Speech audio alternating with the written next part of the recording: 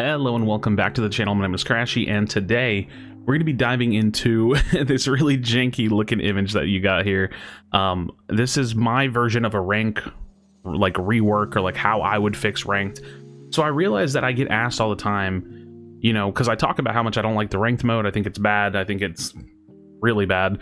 And what would I do to fix it? And I talk about it all the time, but I realize I've never made it a video. So last night on stream, we were talking about it, and I made like a rough version of this, and then I cleaned it up today and actually made it a little bit more digestible. So I want to explain to you what we're looking at here.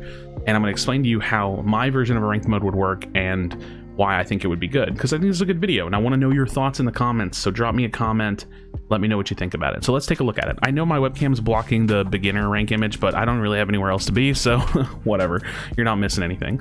So the basis of this is that we would have two ranked modes, kind of, maybe, I don't know. Solo duo queue and team queue.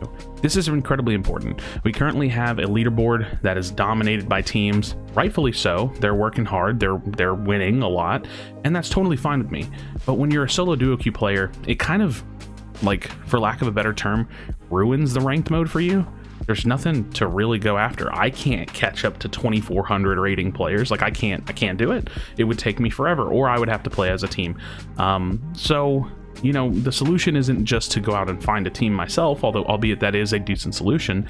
It would be better for them to have a playing field for everyone, and a lot of people, the majority of players, are probably solo duo players. So solo duo queue only, team queue only would be the first thing that I want to start with. Now let's talk about the matchmaking. I wrote at the top plus or minus one full rank for matchmaking. So these little red brackets right here, that's what that's supposed to indicate. If you want to make a match, I'll do a little bit of illustrating, because why not? If the matchmaker wants to make a match, boom, this is one full bracket. And like, that's one full, anybody within that full range right there, that can be in a match. I'd be cool with that. So same thing, boom, one full match here. No more of this, no more of that, no more of this, no more of that. We're going to do one rank bracket. Even something like this would be good for queue times for master players. But realistically, this is my matchmaking. One full rank. Now, if you notice, I do have the little diamonds on the screen. You can see them, you know, little crappy arrow. I want to move every single rank to 5 classes. Now, the whole point of this rank system that I want to see is I want the rank system to be harder. I'm using air quotes, harder, which to me means it just takes more time, takes more consistency, takes more of an effort to climb through the ranking system.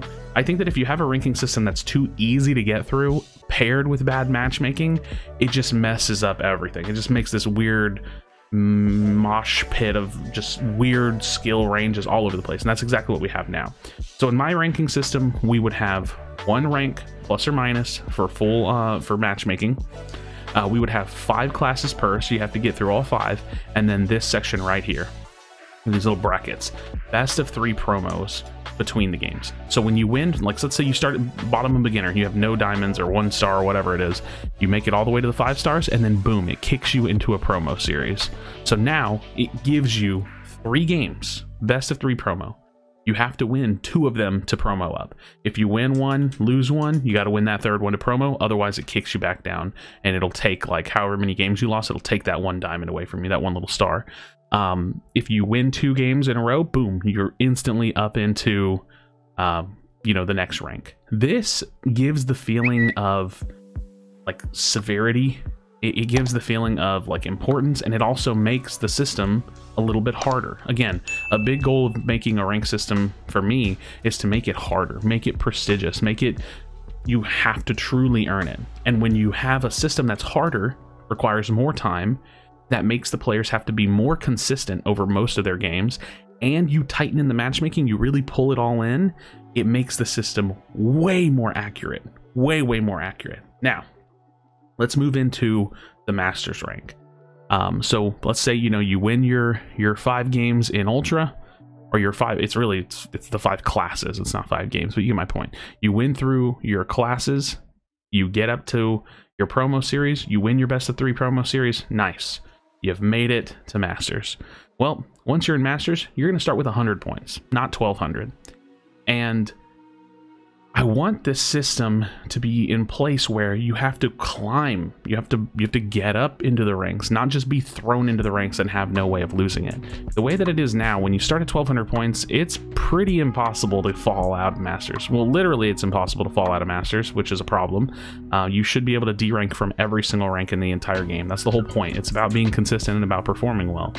And I want the system to be roughly like a plus or minus 10 points per win-loss with multipliers. Now, I'm not going to go into that whole thing, but basically there's like averages behind the scenes, hidden MMR values, and the team that has a higher probability to win, when they win, they should get like a little bit of a multiplier, and when they lose, the other team should get a nice multiplier. It's like if Team A was supposed to lose that game probability-wise based on their average ranking, then if they win that game, they should get a nice little boost.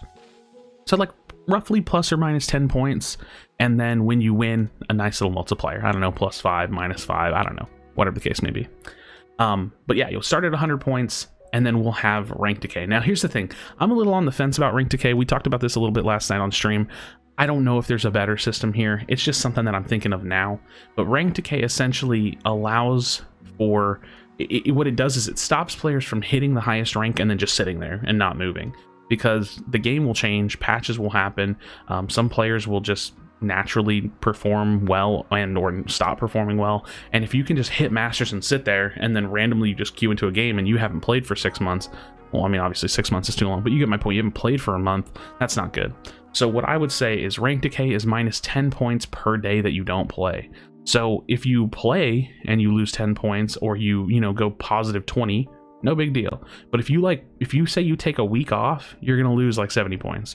And I know people are gonna say, well, like, what about if I have vacation and stuff? It's like, I get that, but we all have those little things, right? And also, this is technically a mobile game, so like, I don't know if that argument holds up, right? I don't know. It's not like I want to run around playing on my Switch in handheld mode, or on my phone, but just saying it's possible.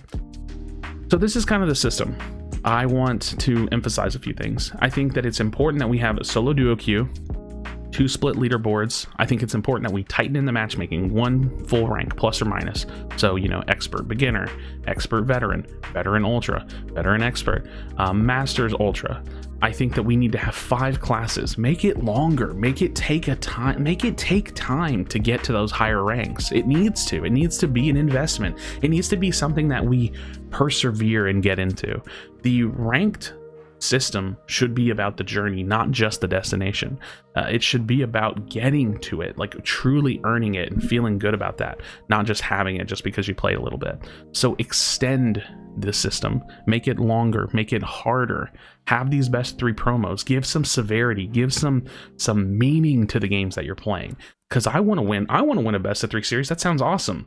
Get me into Masters, 100 points. And let me earn that position. Let me hold on to it, or let me fall out if I don't.